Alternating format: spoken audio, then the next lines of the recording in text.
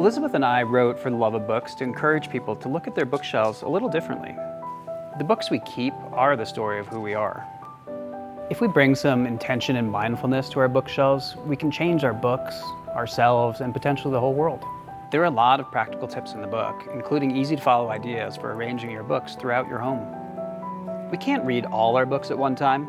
While they are on the shelves waiting for us to come back to them, our books should be doing something for us, making our homes beautiful, telling our story. That's what For the Love of Books is all about.